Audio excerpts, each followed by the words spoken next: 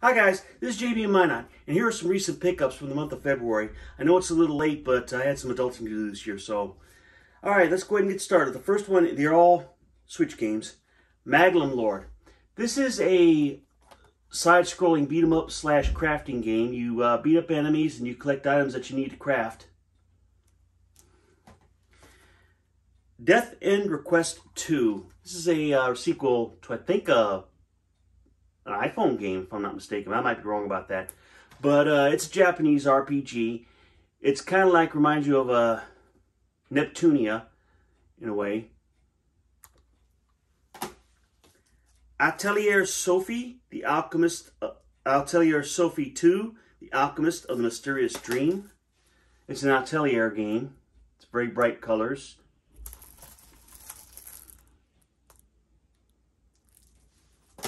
Monarch Deluxe Edition.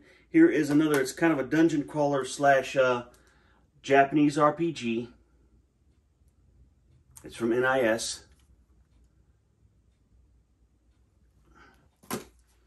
Bloodstained Curse of the Moon 2 from Limited Run. I got this at Best Buy. This is a sequel to the first Bloodstained, Curse of the Moon.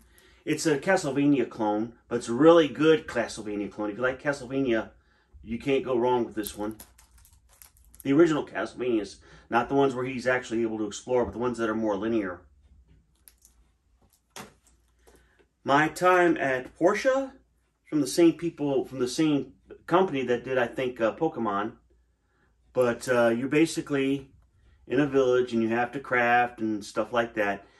It's got middling reviews, but apparently it's popular enough to get a sequel that's coming out.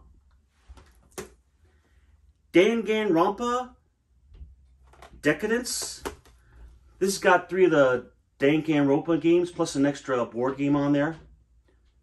Danganronpa games are the better of the visual novels because they actually expect you to actually figure things out instead of just playing the X button to go from one part of the story to the other. But it's got 4 games in one on the disc, and I traded 3 of those in for this one. So, there's that. Astroneer. This is a astronaut exploring game. You go on different planets, and you have to stay tethered to your, you build up space stations on the planets, and you only have so much oxygen in your tank, or you can only go so far without losing oxygen. And you basically grab things that are on the, grab resources and stuff like that to make your life better and to go from planet to planet, I do believe. Okay, Fast and the Furious Space Racers Rise of Shifter. I waited till this was really cheap. This is basically based off, I think there's a cartoon spin-off featuring their kids or something like that. But that's what this is from. This game is from. It's a racing game. Probably nothing special. Okay, guys, those are some of my recent pickups. I got some more videos coming out pretty soon. I'll let you know. But in the meantime, for all my friends in Britain, you know, God bless. And God bless everyone else's too. And have a good day. Bye-bye.